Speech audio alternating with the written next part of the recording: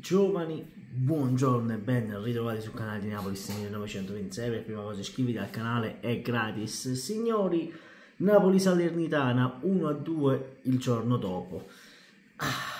Finalmente, e potremmo dire finalmente, si torna a parlare di una vittoria, perché è tanto che il Napoli non faceva una vittoria, e sinceramente non eravamo nemmeno più abituati a questo sentimento di vittoria, no? Poi all'ultimo minuto, proprio come si vinceva nell'epoca del primo Mazzarri.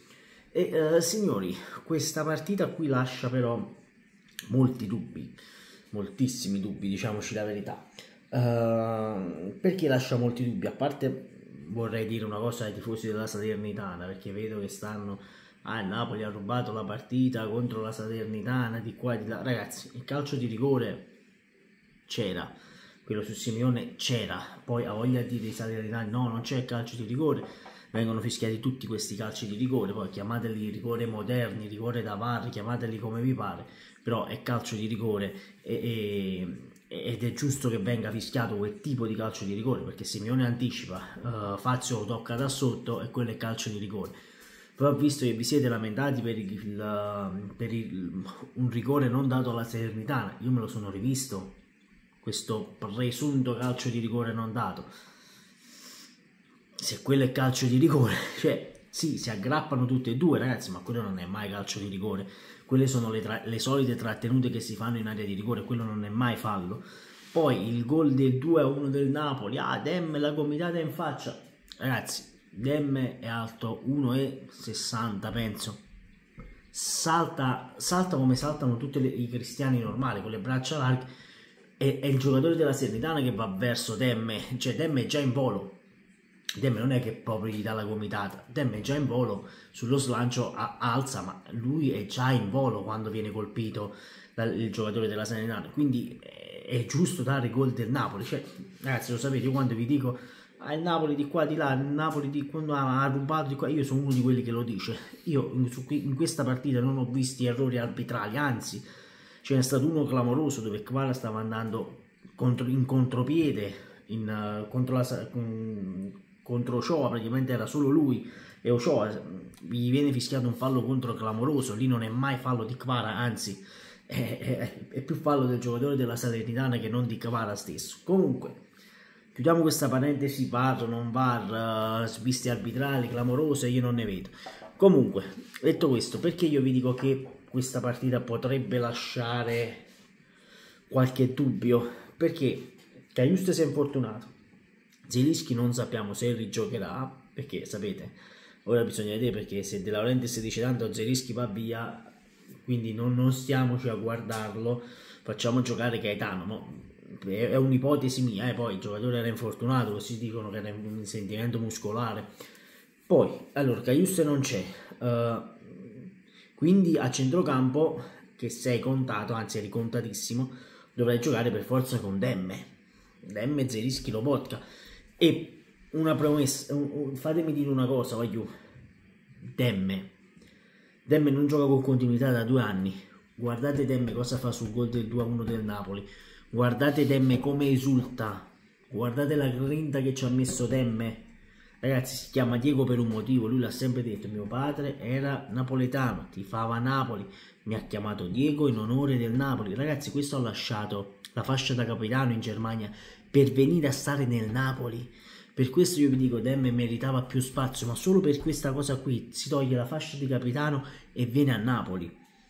Quindi voglio, di cosa stiamo parlando? Io adoro Diego Demme, io l'ho sempre detto, Demme dovrebbe giocare sempre titolare, io l'ho sempre detto, è quello che io non riesco a concepire, questa cosa, diamine, poi quando ritornerà chissà, però voglio, Demme non è scarso al punto di gli preferirgli Cajuste. Dai ragazzi, ieri in 20 minuti ha fatto un partitone Demme, ma veramente ha fatto un partitone. E quello che io non riesco a concepire è proprio questa scelta di Mazzarri, di dire no, boh, no, non devo far giocare per forza Cajuste e Gaetano. Cioè ragazzi, noi abbiamo Demme. Comunque, tralasciando questo, Kvara ieri mi è piaciuto tantissimo nel cambio modulo. La mentalità del Napoli è cambiata con il cambio modulo, con la difesa a 3. perché noi abbiamo sempre detto il 3-5-2-4 o il 3-4-2-1, che quelli sono i moduli di Mazzarri. Ragazzi, quello è il modulo di Mazzarri, giocare con la difesa 3, e si è visto pressing ultra offensivo con la difesa 3 e Napoli riprendeva subito palla. Poi Ochoa ha fatto due miracoli clamorosi, questo c'è da sottolinearlo anche, che Ochoa ha fatto dei miracoli, mamma mia, un portiere fortissimo, io lo reputo uno dei più forti della Serie A. Ochoa, se lo metti in uno squadrone con una difesa solida, è veramente difficile fargli gol ad Ochoa, quindi c'è da fargli veramente i meriti a Ochoa. E Kvara, ragazzi, in questa nuova posizione che è centrale, spacca il mondo, ti spacca il mondo.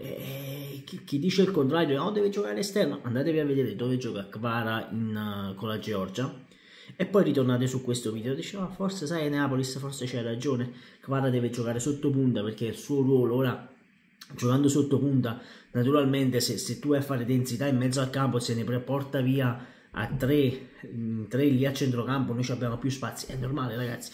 Kvara o viene raddoppiato, viene triplicato, ma se tu lo fai giocare centrale da dietro la punta, ragazzi, in quel modo il Napoli ha modo di giocare sull'esterno e avere più densità sugli esterni, cosa che è successa anche ieri con Zerbin. Anche Zerbin ieri ha fatto una buonissima partita. Io quando ho visto entrare Zerbin e non Lindstorm, io me la sono fatta la domanda, ma perché Lindstorm non gioca? È l'oggetto del mistero.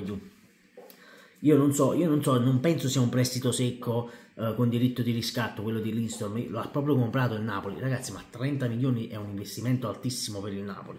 30 milioni, non so, non sono sincero, non so come mai questa scelta di non far giocare Lindstorm. Ora la prossima di campionato lo dovrei far giocare per forza, perché naturalmente non c'è Kvara. La Lazio giocherà senza Castellanos, senza Zaccagni, senza Immobile, quindi praticamente senza attacco, quindi dovrebbe essere una partita alla pari. Comunque sì, ragazzi, è stata una vittoria mazzarriana, e noi non provavamo queste emozioni di segnare all'ultimo secondo da non so quanti anni.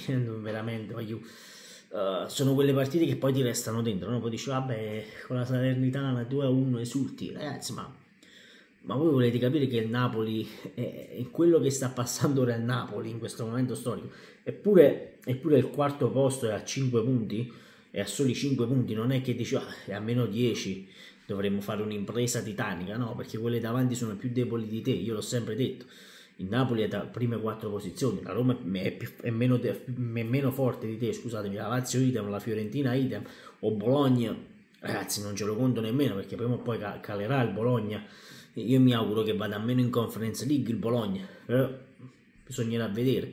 Ecco, quindi ecco, questo era il giorno dopo, ragazzi. Non so se alle ore 18 farò uscire un nuovo video per parlare di Traoré, la rev reaction per le migliori giocate di Traoré, perché il ragazzo è molto vicino, anzi sono già fissate le visite mediche, quindi il ragazzo sarà un nuovo giocatore del Napoli. Comunque fatemi sapere voi cosa ne pensate qui sotto nei commenti, e sempre e comunque forza Napoli. Ciao.